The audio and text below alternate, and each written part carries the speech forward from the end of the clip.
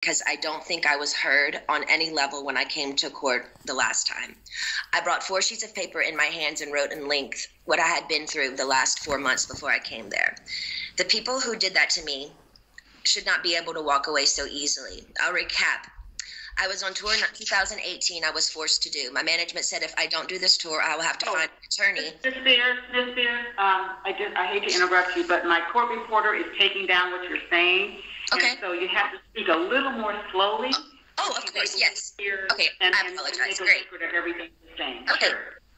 Now, the people who did this to me should not get away and to be able to walk away so easily. Recap. I was on tour in 2018. I was forced to do. My management said if I don't do this tour, I will have to find an attorney, and by contract, my own management could sue me if I didn't follow through with the tour. He handed me a sheet of paper as I got off the stage in Vegas and said I had to sign it. It was very threatening and scary, and with the conservatorship, I couldn't even get my own attorney, so out of fear, I went ahead and I did the tour. When I came off that tour, a new show in Las Vegas was supposed to take place. I started rehearsing early, but it was hard because I'd been doing Vegas for 4 years and I needed a break in between. But no, I was told this is the timeline and this is how it's going to go. I rehearsed 4 to 4 days a week, half of the time in the studio and half of the other time in a Westlake studio. I was basically directing most of the show with my whereabouts, where I preferred to rehearse and actually did most of the choreography, meaning I taught my dancers my new choreography myself. I take everything I do very seriously. There's tons of video with me at rehearsals. I wasn't good. I was great. I led a room of 16 new dancers in rehearsals. It's funny to hear my manager's side of the story. They all said I wasn't participating in rehearsals and I never agreed to take my medication, which my medication is only taken in the mornings, never at rehearsal. They don't even see me. So why are they even claiming that? When I said no to one dance move into rehearsals, it was as if I planted a huge bomb somewhere. And I said, no, I don't want to do it this way. After that, my management and my dancers and my assistant of the new people that were supposed to do the new show all went into a room, shut the door, and didn't come out for at least 45 minutes. Ma'am, I'm not here to be anyone's slave. I can say no to a dance move. I was told by my, at the time, therapist, Dr. Benson, who died, that my manager called him in that moment and told him I wasn't cooperating or following the guidelines in rehearsals. And he also said I wasn't taking my medication, which is so dumb because I've had the same lady every morning for the past 8 years give me my same medication, and I'm nowhere near these stupid people. It made no sense at all. There was a week period where they were nice to me and they said, I don't want to do, and I told them I don't want to do the, they were nice to me. They said, if I don't want to do the new Vegas show, I don't have to, because I was getting really nervous. I said, I can wait. It was like, they told me I could wait.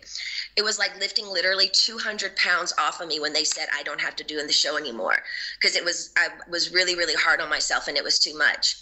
I couldn't take it anymore. So I remember telling my assistant, but you know what? I feel weird if I say no. I feel like they're going to come back and be mean to me or punish me or something.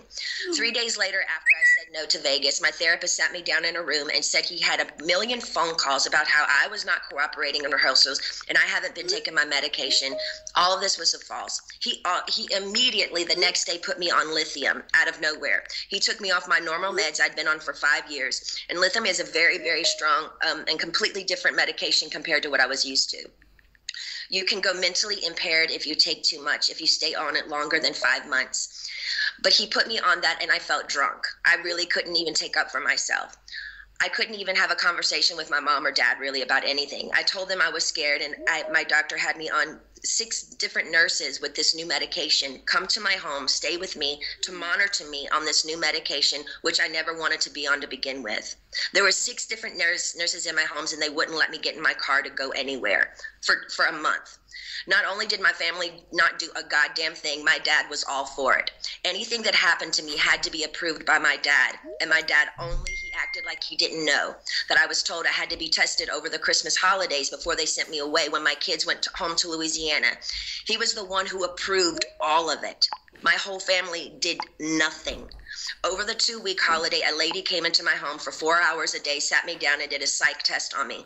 It took forever. But I was told I had to then, after that I got off, I was told I had to then, after I got a phone call from my dad saying, after I did the psych test with this lady, basically saying I had failed the test or whatever. I'm sorry, Brittany, you have to listen to your doctors. They are planning to send you to a small home in Beverly Hills to do a small rehab program that we're going to make up for you. You're going to pay $60,000 a month for this. I cried on the phone for an hour, and he loved every minute of it. The control he had over someone as powerful as me, as he loved the control to hurt his own daughter 100,000%. He loved it. I packed my bags and went to that place. I worked 7 days a week, no days off, which in California, the only similar thing to this is called sex trafficking.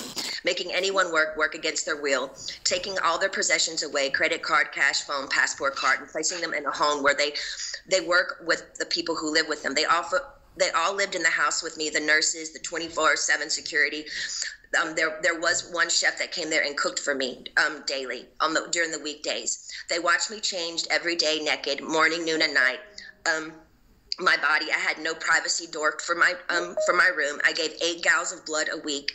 If I didn't do any of my meetings and work from 8 to 6 at night, which is 10 hours a day, 7 days a week, no days off, I wouldn't be able to see my kids or my boyfriend. I never had a say in my schedule. They always told me I had to do this. And ma'am, I will tell you, sitting in a chair 10 hours a day, 7 days a week, it ain't fun. And especially when you can't walk out the front door. And that's why I'm telling you this again 2 years later. After I've lied and told the whole world I'm okay and I'm happy, it's a lie.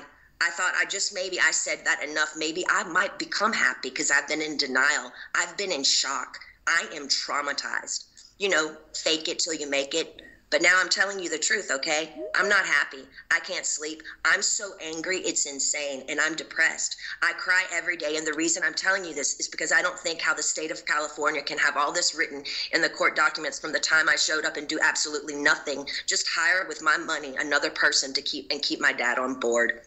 Ma'am, my dad and anyone involved in this conservatorship and my management who played a huge role in punishing at me when I said, no, ma'am, they should be in jail.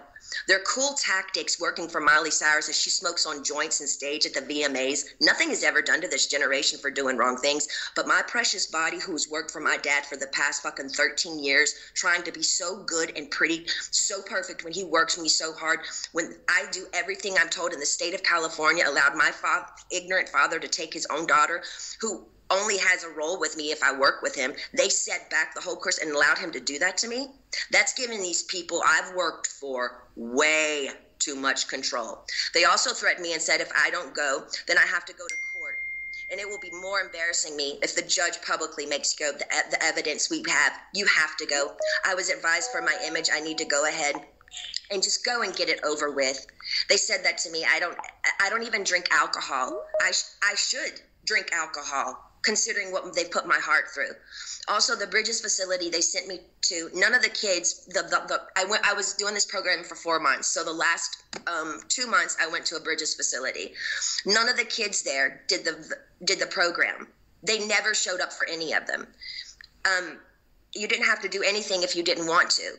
How come they always made me go? How come I was always threatened by my dad and anybody that participated in this conservatorship? If I don't do this, what they tell me to enslave me to do, they're going to punish me.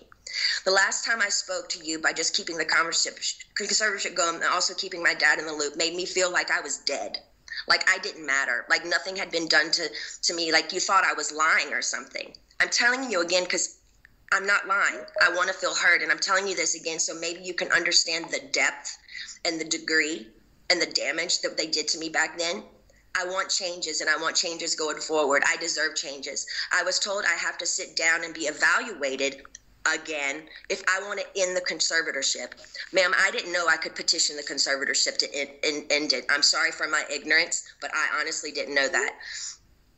But honestly, I don't think I owe anyone to be evaluated. I've done more than enough. I don't feel like I should even be in a room with anyone to offend me by trying to question my capacity of intelligence, whether I need to be in this stupid conservatorship or not. I've done more than enough. I don't owe these people anything, especially me, the one that has roofed and fed tons of people on tour on the road. It's embarrassing and demoralizing what I've been through, and that's the main reason. I've never said it openly. And mainly I didn't want to say it openly because I honestly didn't think anyone would believe me. To be honest with you, the Paris Hilton story on what they did to her to that school, I didn't believe any of it. I'm sorry. I'm an outsider, and I'll just be honest. I didn't believe it. And maybe I'm wrong. And that's why I didn't want to say any of this to anybody, to the public, because I thought people would make fun of me or laugh at me and say, she's lying. She's got everything. She's Britney Spears. I'm not lying. I just want my life back. And it's been 13 years, and it's enough. It's been a long time since I've owned my money, and it's my wish and my dream for all of this to end without being tested. Again, it makes no sense whatsoever for the state of California to sit back and literally watch me with their own two eyes make a living for so many people and pay so many people trucks and buses on tour on the road with me and be told I'm not good enough, but I'm great at what I do. And I allow these people to control what I do, ma'am, and it's enough. It makes no sense at all. Now, going forward, I'm not willing to meet or see anyone I've met with enough people against my will. I'm done. All I want is to own my money for this to end and my boyfriend to drive me in his fucking car. And I would honestly like to sue my family, to be totally honest with you. I also would like to be able to share my story with the world and what they did to me, instead of it being a hush-hush secret to benefit all of them. I want to be able to be heard on what they did to me by making me keep this in for so long is not good for my heart. I've been so angry and I cry every day. It concerns me. I'm told I'm not allowed to expose the people who did this to me. For my sanity, I need you to the judge to approve me, do an interview where I can be heard on what they did to me. And actually, I have the right to use my voice and take up for myself. My attorney says I can't, it's not good. I can't let the public know anything they did to me. And by not saying anything is saying it's okay. I don't know what I said here. It's not okay. I don't want to interview. I'd much rather just have an open call to you for the press to hear, which I didn't know today we're doing. So thank you. Instead of having an interview, honestly, I need that to get it off my heart, the anger and all of it that's been happening. It's not fair they're telling me lies about me openly. Even my family, they do interviews to anyone they want on news stations, my own family doing interviews and talking about the situation and making me feel so stupid. And I can't say one thing. And my own people say I can't say anything. It's been 2 years. I want a recorded call to you. Actually, we're doing this now, which I didn't know that we were doing this, to the public who knows what they did to me. I told I know my lawyer, Sam, has been very scared for me to go forward because he's saying if I speak up, I'm being overworked in that facility of that rehab place. The rehab place will sue me.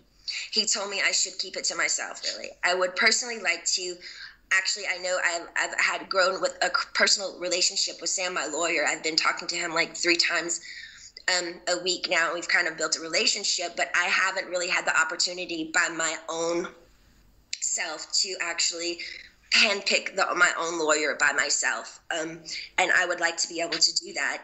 I would like to also, the main reason why I'm here is because I want to end the conservatorship without having to be evaluated. I've done a lot of research, ma'am, and there's a lot of judges who do end conservatorships for people without them having to be evaluated all the time.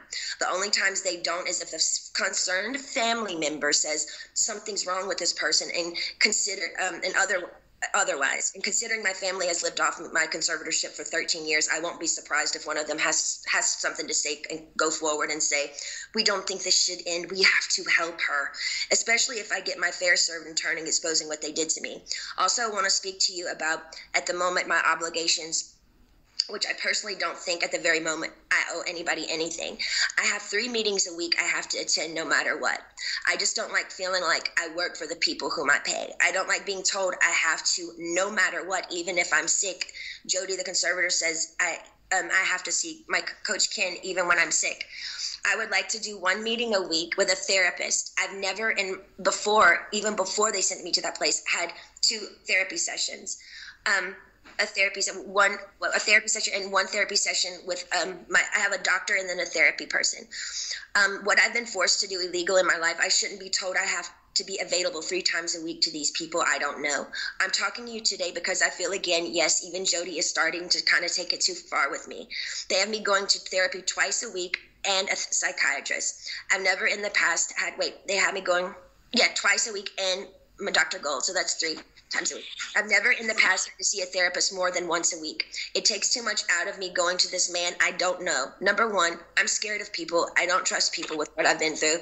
And the clever setup of being in Westlake, one of the most exposed places in Westlake, which yesterday, paparazzi showed me coming out of the place literally crying in therapy. It's embarrassing and it's demoralizing. I deserve privacy when I go. I deserve privacy when I go and have therapy, either at my home, like I've done for 8 years. They've always come to my home. Or when the Dr. Benson, the man that died, I went to a place similar to what I went to in Westlake, which was very exposed and really bad. Okay, so wait, where was I? In Westlake. It was identical to Dr. Benson, who died, the one who illegally, yes, 100% abused me by the treatment he gave me too. And to be totally honest with you, I was so... Excuse me for interrupting you. But my reporter says if you could just slow down a little bit because she's trying to make sure she gets everything that you're saying. Okay, cool. And so okay. That would be great. I have been through, and the clever setup in Westlake is identical to Dr. Benson, who died, the one who illegally, yes, 100% abused me by the treatment he gave me. And to be totally honest with you, when he passed away, I got on my knees and thanked God. In other words, my team is pushing it with me again. I have trapped phobias being in small rooms because the trauma locking me up for 4 months in that place is not okay for them to send me, sorry, I'm going fast, to that small room like that twice a week with another new therapist I pay that I never even approved. I don't like it. I don't want to do that. And I haven't done anything wrong to deserve this treatment. It's not okay to force me to do anything I don't want to do. By law, Jody and this so-called team I should be able to sue them for threatening me and saying, if I don't go and do these meetings twice a week, we can't let you have your money and go to Maui on your vacations. You have to do what you're told for this program, and then you will be able to go. But it was very clever. They picked one of the most exposed places in Westlake, knowing I have the hot topic of the conservatorship, that over 5 paparazzis are going to show up and get me crying coming out of that place. I begged them to make sure that they did this at my home so I would have privacy. I deserve privacy. The whole conservatorship from the beginning, once the conservatorship from the beginning, once you see someone, whoever it is in the conservatorship, making them money and myself money and working, that whole statement right there, the conservatorship should end. There should be I shouldn't be in a conservatorship if I can work and provide money and work for myself and pay other people. It makes no sense. The laws need to change. What state allows people to own another person's money and account and threaten them and saying, you can't spend your money unless you do what we want you to do, and I'm paying them? Ma'am, I've worked since I was 17 years old. You have to understand how thin that is for me. Every morning I get up to know I can't go on somewhere unless I meet people I don't know every week in an office identical to the one where the therapist was very abusive to me. I truly believe this conservatorship is abusive. And now we can sit here all day and say, oh, conservatorships are here to help people. But ma'am, there's 1,000 conservatorships that are abusive as well. I don't feel like I can live a full life. I don't owe them to go see a man I don't know and share him my problems. I don't even believe in therapy. I always think you take it to God. I want to end the conservatorship without being evaluated. In the meantime, I want this therapist once a week. He can either come to my home. No, I just want him to come to my home. I'm not willing to go to Westlake and be embarrassed by all these paparazzi, these scummy paparazzi laughing at my faces while I'm crying, coming out and taking my pictures as all these white, nice dinners where people drinking wine at restaurants, watching me leave these places. They set me up by sending me to the most exposed places, and I told them I didn't want to go there because I knew paparazzi would show up there. They only gave me 2 options for therapists, and I'm not sure how you make your decisions, ma'am, but this is the only chance for me to talk to you for a while. I need your help. So if you can just kind of let me know where your head is. I don't really honestly know what to say, but my requests are just to end the conservatorship without being evaluated. I want a petition basically to end the conservatorship, but I want it to be petition to end it, but I don't want to be evaluated and be sat in a room with people 4 hours a day like they did me before. And they made it even worse for me after that happened. So I'm honestly new at this, and I'm doing research on all these things. I do know common sense and the method that things can end. for people it has ended without them being evaluated. So I just want you to take that in consideration. I've also done research. Also took a year during COVID to get me any self-care methods during COVID. She said there were no services available. She's lying, ma'am. My mom went to the spa twice in Louisiana during COVID. For a year, I didn't have my nails done, no hairstyling and no massages, no acupuncture, nothing for a year. I saw the maids in my home each week with their nails done different each time. She made me feel like my dad does, very similar, her behavior and my dad, but just a different dynamic. Team wants me to work and stay home instead of having longer vacations. They are used to me sort of doing a weekly routine for them, and I'm over it. I don't feel like I owe them anything at this point. They need to be reminded they actually work for me. They trick me by sending me to the, okay, I repeated myself there.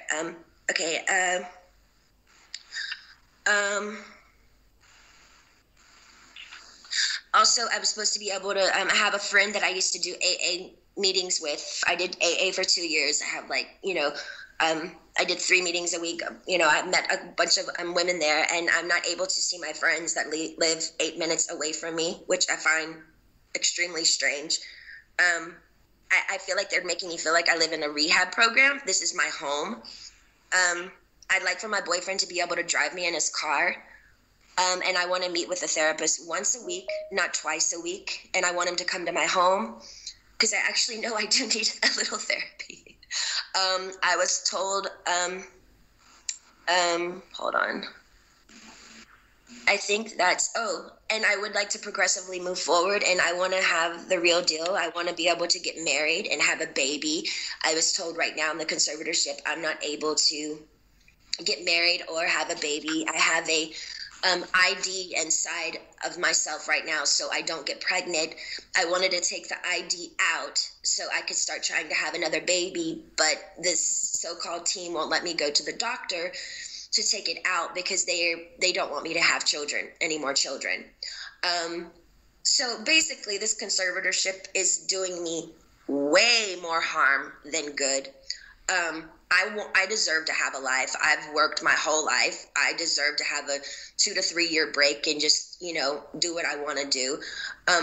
But I do feel like there is a crunch here, and I feel like I feel open and I'm okay to talk to you today about it. But I wish I could stay with you on the phone forever, because when I get off the phone with you, all of a sudden, I hear all these no's, no, no, no. And then all of a sudden I feel ganged up on, and I feel bullied, and I feel left out and alone. And I'm tired of feeling alone. I deserve to have the same rights as anybody does by having a child, a family, any of those things, and more so. And that's all I wanted to say to you. And thank you so much for letting me speak to you today.